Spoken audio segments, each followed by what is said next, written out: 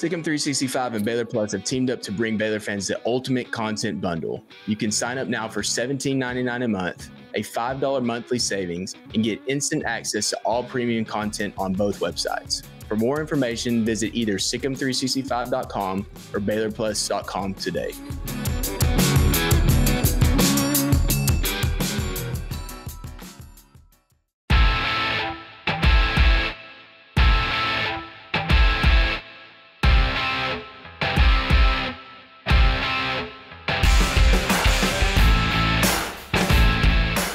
What's up, Baylor family? Welcome to Inside Baylor Sports, the official daily podcast of Baylor Athletics. It's Friday, October 18th, and today, Grace and I are going to discuss Baylor's offensive keys to the game against Texas Tech on Saturday, and also give our game picks, game predictions for this contest. Game that will kick off at 3 p.m. Central Time and be aired live on ESPN2. Grayson, man, this has been a super interesting series for the last few years, dating back to 2018, really from 2018 to 21. All those games were close. 4.5 points margin of victory for either team, either way, very close all across the board. And then 2022, Baylor goes to Lubbock, blows their doors off by 28. Reverse that, come back to Waco last year, Texas Tech wins by 25. Neither one of those teams were great teams. Baylor's team in 22, bowl game, that's it, 6-7 on the final record. Last year, Tech wins 7 games, goes to a bowl game and beats Cal. Just a strange kind of series in general, but really a rivalry that's developed dating back to 2010. For Saturday, this game is currently a 6.5 point line, right around there, depending on where you get it. The last 8 meetings are 4-4, split straight down the middle. Baylor's actually won 4 of the last 6. But in general, it's just a kind of a weird back and forth series. And obviously for both of these teams, the pedigree started with offense, and that's what we're discussing now. It's the offensive side of the ball and how these teams want to approach these games. And for me, I don't really know what to expect in this game. I think in the first 3 Big 12 games that Baylor's played, we knew what to expect from these games to an extent. But in this game, I don't know which way it's going to go. I think you could see a variety of different outcomes, and I wouldn't be surprised from either one. And maybe that's because we don't really know what to fully expect from either one of these teams. I agree with that. I think in general, the only scenario that I find to be rather unlikely is Baylor blowing out Tech. I don't really see that being at least that's definitely not a trend that we've seen so far this year. So that would be pretty shocking if Baylor was able to accomplish that. But either of the other ones, whether it's Baylor winning close, Tech winning close, or Tech blowing out Baylor, those wouldn't really surprise me at all. And, a lot of it is going to come down to this Texas Tech offense versus the Baylor defense. Tech's offense is very, very good. The advanced analytics really speak to that. I mean, most metrics you look at that talk offense have Tech as like a top 30 offense in the country. And that does also take into account the fact that Taj Brooks didn't play in the Washington State game. So maybe they put up a few more numbers in that game and it looks a little bit better as well. But in general, this is one of the more balanced teams that Baylor will have played all year long. This is, again, according to most metrics, probably the best offense Baylor's played up to this point as well. And that's definitely pretty scary, especially seeing the fact that Baylor's given up some points to some okay offenses that aren't rated as highly as Tech's. Yeah, obviously they're a very balanced team. And it's interesting when you look at Baylor's side of the ball, which we'll be discussing today, offensive keys. They're from the same mold, right? The Zach Kitley offense, the Jake Spavital offense, they're going to do very similar things. They're going to utilize a lot of short passing game. Baylor wants to run the football and the effectiveness that Tech does. They don't have a Taj Brooks. I think that Taj Brooks could make this Baylor offensive line look a lot better in the run game department. I think that he would do that for a lot of teams in the way they can utilize that. And that offense is obviously established. So for Baylor specifically, knowing that the run game's struggling, knowing that they've actually, in terms of points scored, have exceeded expectations, I would say, in all of their games in Big 12 play once Sawyer Robertson took over. And it is an interesting dynamic because they're still scoring points. It's just like, okay, how are they getting it done? What majority of it comes from the passing game, Sawyer Robertson making plays, and we're going to talk more and more about that in our keys of the game. But for you, what are you looking at maybe as your top? I don't necessarily want to label these as 1 through 3, but what is your top key to this game for Baylor's offense to score points and be in it in the end? So I think we mentioned this a little bit in our preview, but it's the red zone. And the red zone is going to be so pivotal in this game. I mean, you look at Tech, and they've given up 28 opponent red zone attempts. That's outside the top 100 in the nation. They allow you to drive up and down the field, and they've allowed pretty much every team they've played to do that.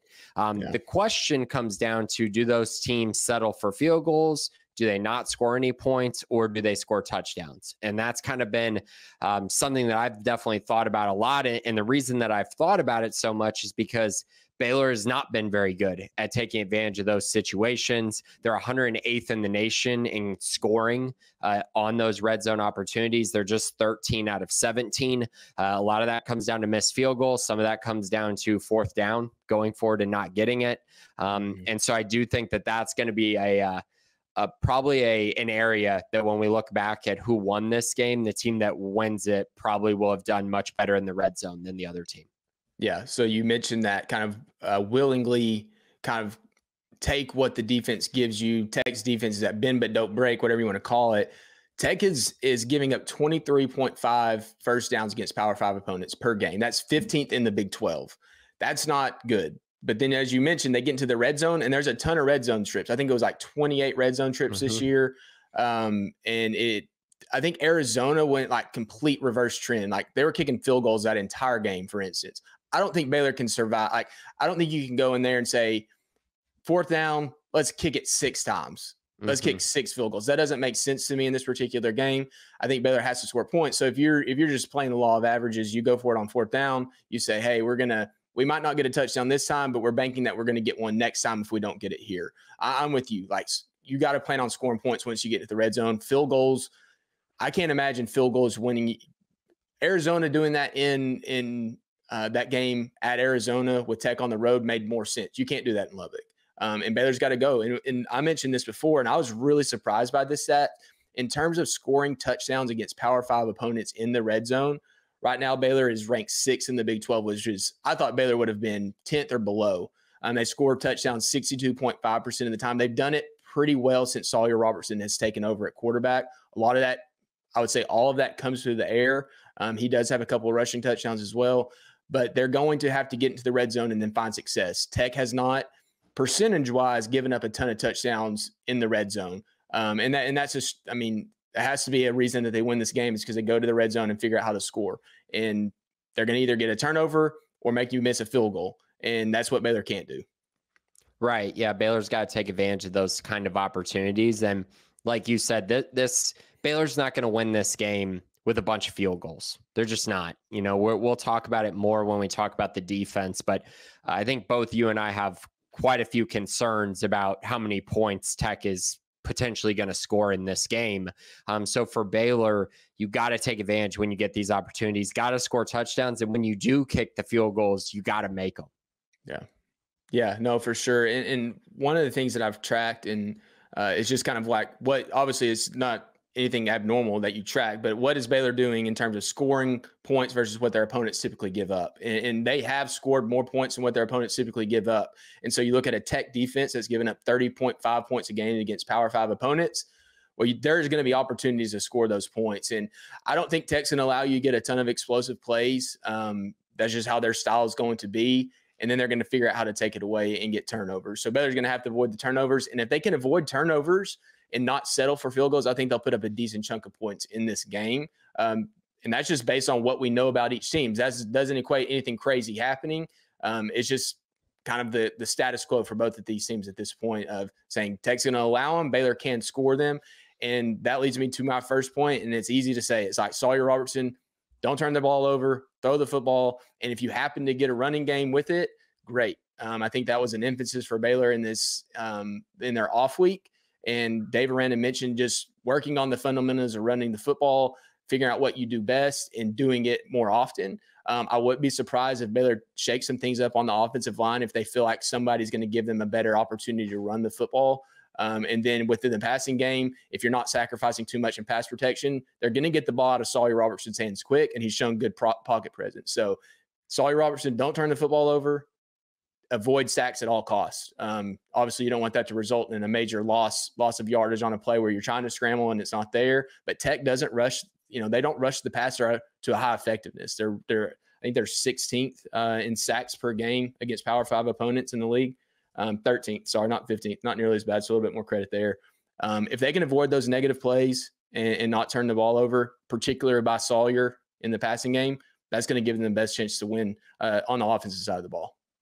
I agree with that. And I do think, him taking care of the ball is going to be a focal point. I mean, just the passing game in general is an area that I think, we're going to have to dive pretty deep on here in a second, because I just think that's the advantage that Baylor has in this game. And it's going to have to be. And, you mentioned kind of the sack numbers. Tech is 118th in the nation in sacks so far this season. They have just 6, 118th. That bodes so well for Baylor, or at least it should. We'll see if Baylor can take advantage of that, but it should. They're also outside the top 100 in tackles for loss as well. They do not create havoc whatsoever. And this might be one of those situations where it's a turning point for Tech. But if it is, that's truly disappointing from the Baylor offensive line. If this game becomes the game that Tech gets 4 sacks and 8 tackles for loss, that's pretty unacceptable based on how these two teams have played so far this year. I'm curious if Baylor does make any changes on the offensive line heading into this week. You kind of mentioned it, and they've kind of had this dilemma all season where you got Alvin Ebasele being the better run blocker, and then you got Caden Siraki being the better pass blocker. And then you got Sidney Fugar, who started coming in games as well when Campbell Barrington was out. So very curious kind of how they decide to go about that going forward into the second half of the season, because I do think changes need to happen if they actually want to be able to run the football. And you're right. You can only run the football if you're taking care of the football and not getting behind early and often in this game. Got to be able to keep the game script positive. Yeah, and that was the point, the position that I was making a point on at potential changes would be at the left tackle position. I think everything else is not set in stone by any means, but that's been the weak point for Baylor's offensive line. And weak point knowing like, hey, if Caden's in the game, they're probably going to pass it. If Alvin's in the game, they're probably going to run it. And then I think the balance truthfully might be Sidney Fugar in the idea that like, if Alvin's in the game, what are you going to get from a run production standpoint? It's going to be positive. If he can match that at all, I think there's some balance of him in pass protection. I think there's some opportunities for him to be okay there. So it's kind of like, what is he good at, and can he help this offense in that particular area if they're going to make a change? And so if they're putting an emphasis on running the football, then it's the lesser of two evils in terms of pass protection. If they want to run the football with him on the left side and he's the best option, well, you might sacrifice some in pass protection, but maybe he's still a step up over what Alvin was, for instance. So I'm really curious to see what that plays out. And I mean, Dave Aranda mentioned in his press conference, like running the football, they have to figure it out. They've gotten away from it. I mean, even that Colorado game, they had 41 attempts, I believe it was. And then against BYU and Iowa State, they just said, screw it. We're not even going to really try it. I mean, outside of the quarterback run, we're going to do it a little bit.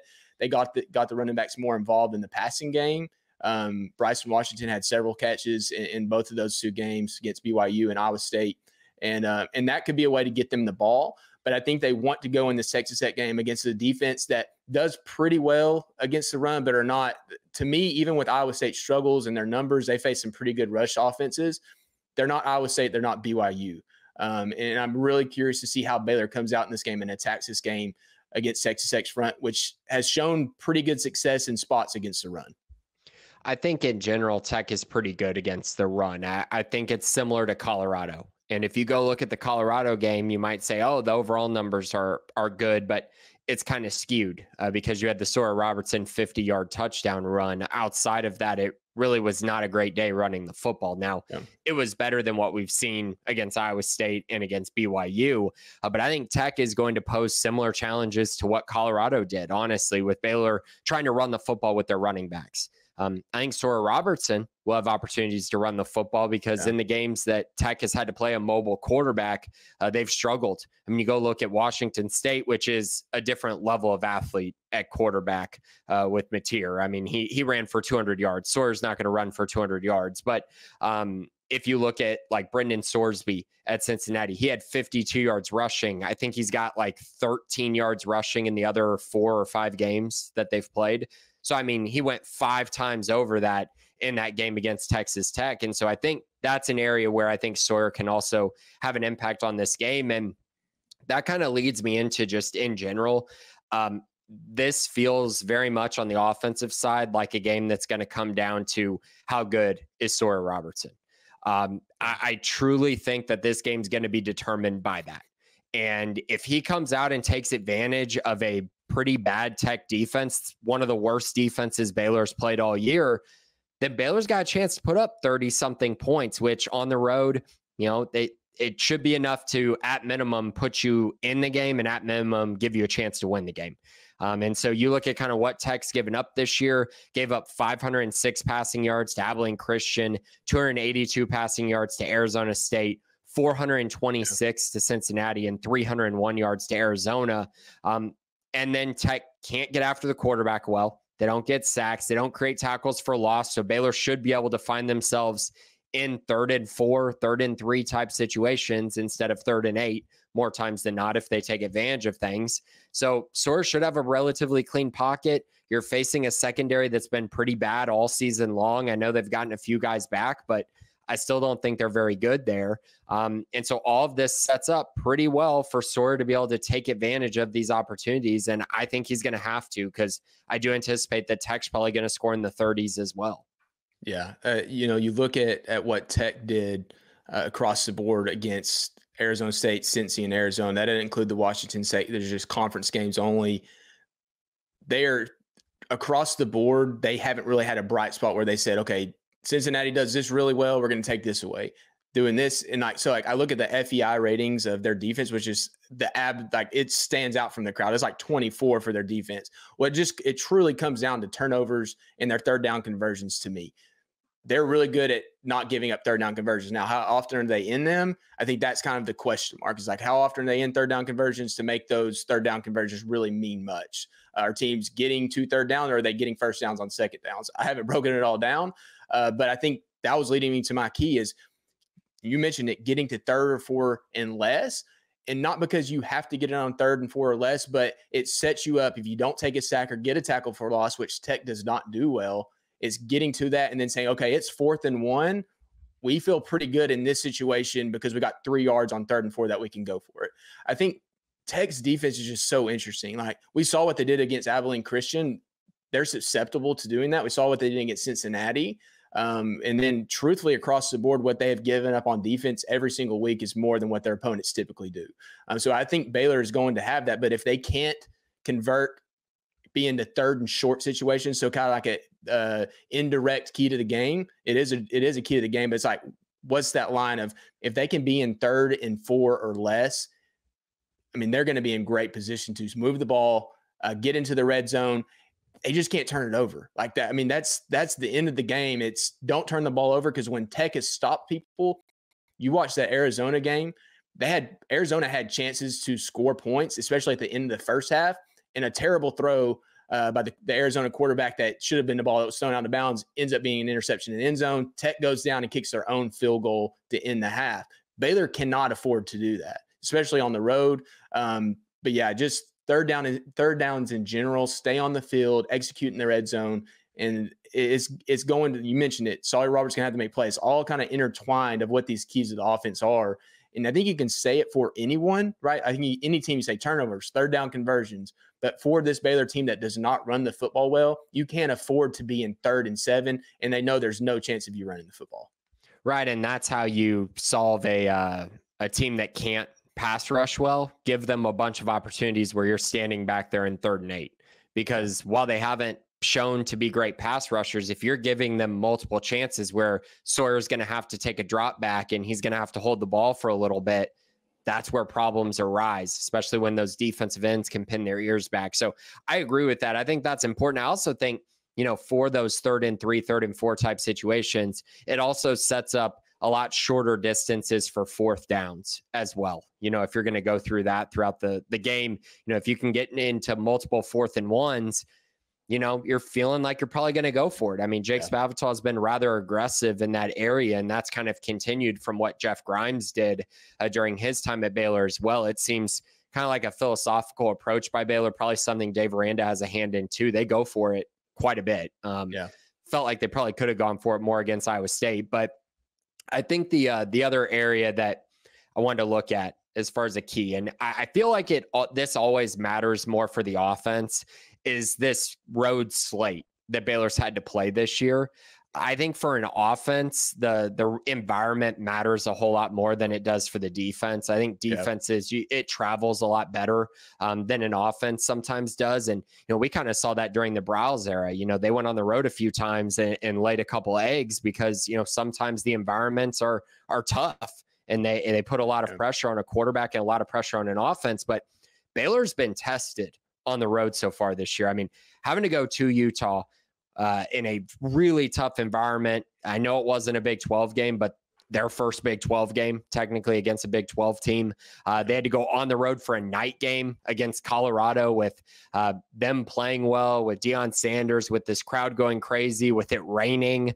That's not ideal. And then you go on the road to Ames, one of the toughest places to play in the Big 12, and another night game there. And so that crowd was ready to go and amped up. And I think in general, just like them having to go and face all these challenges on the road during this first part of the year should set themselves up very well to go into Lubbock and really not be as phased as you can be when you travel on the road. I think that's going to be huge for this team. I think it will add a little bit of a calming factor to everyone on the offense because they've done it already 3 times before against 3 really good teams and 3 teams that are going to be bowl teams, if not more, when you look at Iowa State. And so, I think that's another piece of this puzzle that is a reason why I do think Baylor can kind of be even more prepared and ready for this matchup. Yeah. And then you talk about the Utah game, obviously Cam Rising now officially out for the season.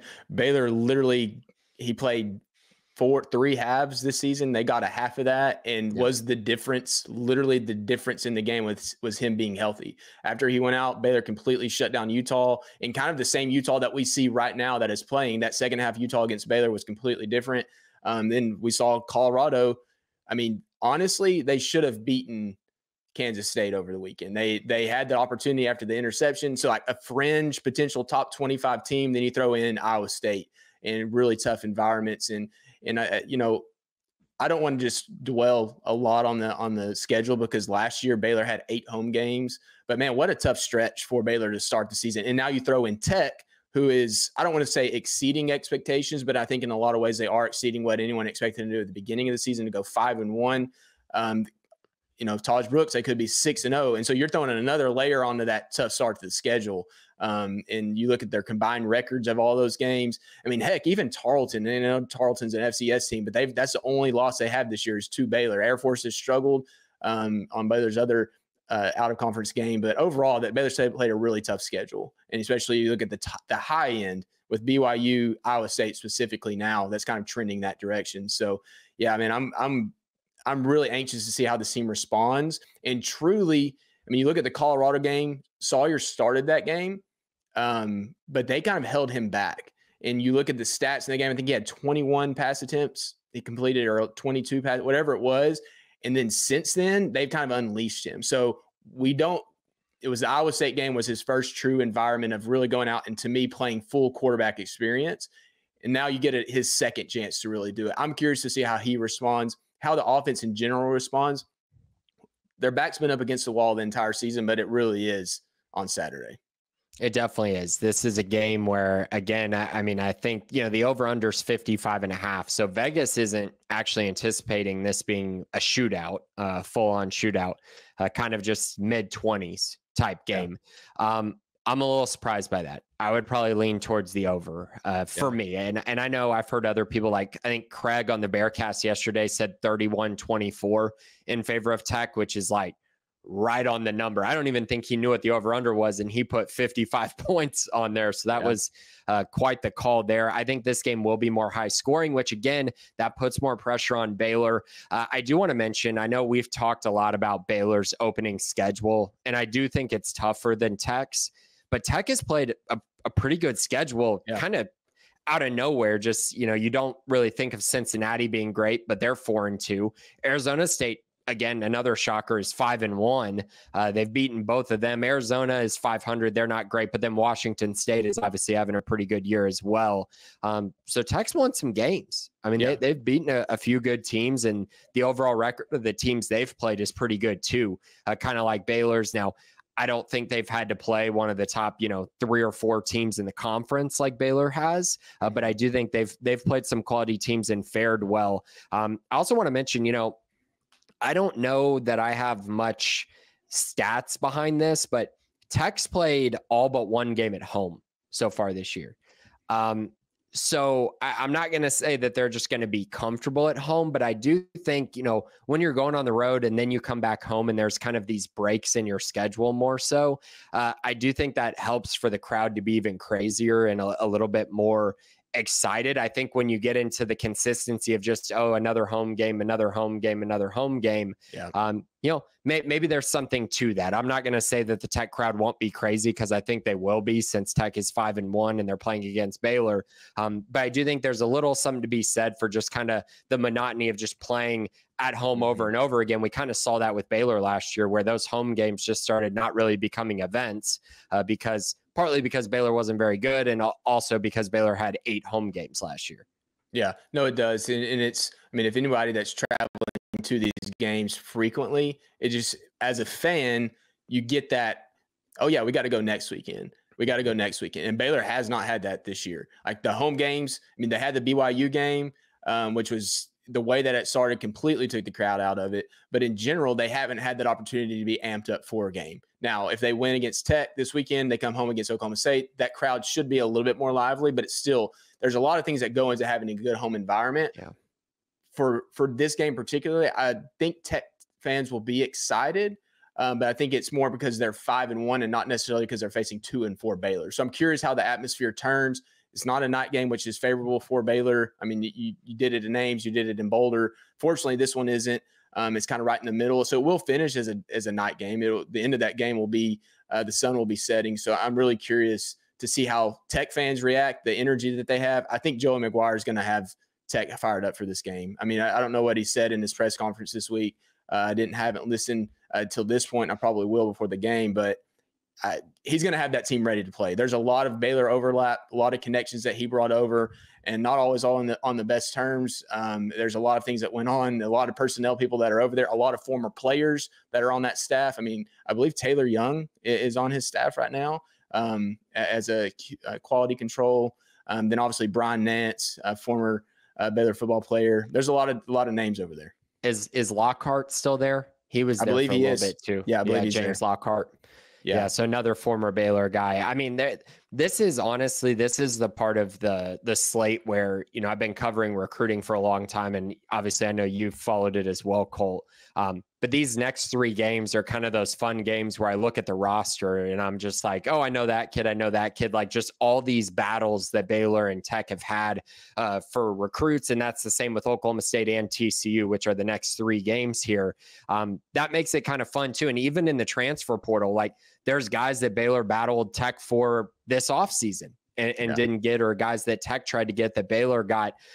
You got a guy like Caleb Douglas, who I'm sure a lot of Baylor fans don't remember. He was a Baylor commit at one time, and then he went to Florida, and then he transferred to Texas Tech. It's just a lot of those little things that all kind of come together, and you go and look at, and you're like, yeah, Baylor didn't recruit Taj Brooks, or Baylor, didn't recruit this guy, or Baylor did recruit this guy and lost a battle. I always find that really interesting when you start playing these type of direct recruiting competitors. Yeah, it is. There's a lot of overlap in these games, and you mentioned it on an episode earlier this week. Like these are important games for recruiting. It's important games for the fan bases. Like if Baylor beats Tech this weekend, that's more valuable than Baylor beating Iowa. Well, Iowa State not the best example, but beating Colorado a few weeks ago, but then losing to Texas Tech on the road. But Baylor fans would take that trade in a heartbeat to say, let's beat Tech in Lubbock and give up that win over Colorado. You want them both, but you're going to trade them out. So, it's important for a lot of reasons, and especially when you talk about a series that has been pretty much even for the last 15 seasons or so, since dating back to 2010. It's become a fun game. There's some hate in it, but it's also fun, and that's what makes college football great. So, okay, with all that, we got to get to our game picks. I know that you and I go into these episodes knowing kind of who we're going to pick, but not always the score. That's at least me. So I'm just like, okay, let's talk through it a little bit more and figure out what my score prediction is going to be. So I'm going to let you tell me what your score prediction is first on this one, and then, as I always do, and then I'll give you mine. But what are your final thoughts on the outcome of this game? So I told Craig on the Bearcast earlier this week, I picked a really close game and I picked a high scoring game. I think Baylor's going to score points here. I think Baylor is going to be able to travel on the road and put together a very competitive game. And I think what they do well and what they do well and their weaknesses actually match up pretty well against Texas Tech's defense. And so that kind of leads me to thinking that Jake Spavital and Sawyer Robertson are probably going to put together a pretty good game plan and have some success on offense. Defensively, I am very nervous that Baylor's defense is going to get gashed at times in this game. I just have not seen enough from Baylor defensively to say, oh yeah, this is a really good defense, or that this is even a top 6 in the league type defense. And so I have questions coming in. I do think Dave Aranda getting an extra week to prepare will put Baylor into give them some chances to make plays, create havoc, whether it's sacks or turnovers. I think he will put them in position enough to where they're not hemorrhaging points. But make no mistake, Tech is going to get theirs, I think, at some point in this game. But in general, I think, as much as I don't trust Baylor really at all to close out games, I think that's become a reoccurring theme. And we know this is probably going to be a close game. I just can't help but to think this is the perfect moment for Baylor to put it all together and have a performance that really turns their season around potentially. I think this is a game that means a lot. I've called this a must win because I don't think they're making a bowl game without winning this game. And so for that reason, I think Baylor's going to go on the road and they're going to beat Texas Tech 34-31. All right. Man, like I did honestly, when you were laying that out, I didn't think you were going in that direction. I didn't I think there's so many factors in this game that Baylor has to do the things that they have not done well necessarily, and they have to do them well to win. I don't necessarily think it's going to be that high scoring. I think that there is potential for it, but I also think there's potential for, say, for instance, Texas Tech getting up and leaning into Taj Brooks and saying, okay, let's see if you can stop it. Baylor's struggling to do that, and the game gets short. The points get limited, but it's not because necessarily anybody's stopping anybody. I think that's potential outcome for this game. For me, after Baylor did not run Sawyer Robertson against Iowa State very much at all. He had a couple scrambles, but they did not use him in the true design quarterback run game. I think Baylor goes back to that a little bit more in this particular game. I don't think they wanted to do it against BYU. I don't think they wanted to do it against Iowa State, who played very physical defense and have that ability. Not that Tech can't be physical, but I think it's just a different element of what this Tech defense is versus what those two, particularly in the front seven, can be. And because of that, I think this game gets shorter and it gets to be more low scoring. I'm going with 31-28 Tech. And just that's basically because I don't think that Baylor can finish out this game. I think they're going to score points. Maybe there's a missed field goal that keeps it from being tied up. But 31-28, and just knowing that if Baylor wants to win this game, they have to avoid turnovers and they have to be able to find some type of running game. I think they will find it some with Sawyer, but the issue is they're not finding it with running backs still. Even though they dedicated time towards it in the off week, I just don't know if there is a path to winning this game without having running backs have pretty strong success. I'm not expecting like 5 yards per carry for 200 yards. I don't think that's realistic. I don't think really, truly, who else is going to, I don't think there's many teams that will do that against Tech when they're set to stopping the run. But if Texas Tech goes out there and says, hey, we know you're going to throw it really well, and we know that's kind of our area that we struggle, so we're going to go super light box. We're going to let you run the football. We're going to see if you can run the football against our front five. And maybe hit some passes to tight ends and take everything else take it away. If Baylor can't run the football in that situation, then they have issues, because I don't think Tech is a great rush defensive team. I think they're a solid rush defense team, but if they remove everybody from the box, Baylor better be able to run the football, because I don't think they're going to have another opportunity if they can't prove it this week against Texas Tech. Right. I mean, yeah, that's going to be a part of this, is just kind of how do these teams strategize against each other and game plan, kind of for what they're going to see against the other. And they have plenty of tape now and a bye week. So you feel like these two teams are probably going to be pretty prepared for what they're about to see from the other. But new wrinkles could be added, of course, during the bye week. It's going to be a fun game. I mean, the fact of the matter is you have Tech winning another close game, which would put them at 5-0. On the season in one-score games, which would be all at home. Which would be pretty crazy. Now you're starting to lean towards, that TCU team from a few years ago where they won 10 games by one-score games or something along those lines, including Baylor on a last-second field goal in game 10 of the season. Yeah. I mean, it's a tough thing to pick, but I think, man, and I guess in a way, maybe I should say, the law of averages, man. Baylor's not played well in one possession games. They've had truly heartbreakers since that 2022 season, dating back to that TCU game of when is it going to change? And they haven't. I mean, they beat Cincinnati. They did have a miracle comeback against UCF, but those weren't situations like this. And it's when did these games against BYU come to a win? When did the games against Colorado come to a win?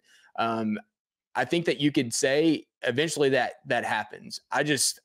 I'm kind of shell-shocked. I can't say that it's going to happen this weekend in Lubbock just because it hasn't happened, and Tech is showing that they can win close games. Right, and I definitely understand that. It takes a lot for me to pick Baylor here. I just think that, if they don't win this game, I'm probably not going to pick them to win very much going forward. I have a hard time seeing a team getting up 2 weeks, focusing, preparing on this one game, knowing you have to win this game, and then losing, and then everything's just fine. I don't know. And I know that they can make a bowl. They could go 4-1 the rest of the way. I just find that to be highly unlikely if they go into Lubbock and just can't find a way to win it. Yep. We will see. We will definitely see. This series has been crazy. There's a lot of ups and downs for both teams in this. So I don't know. I said early in this episode, I don't know if I really know. I don't know there's a way to really know how this game is going to play out. I think there's reasons to think one way or the other. But there's so many different factors that could come into play to determine, kind of give this determination of the final outcome. So, all right, Baylor family, that's going to do it for this episode of Inside Baylor Sports. As always, thanks to each of you for listening, and also for any Tech fan who has tuned in this week to enjoy what Grace and I have to say. But for Grayson Gruenhafer, I'm Colt Barber. Have a great game weekend, and Sick 'em Bears.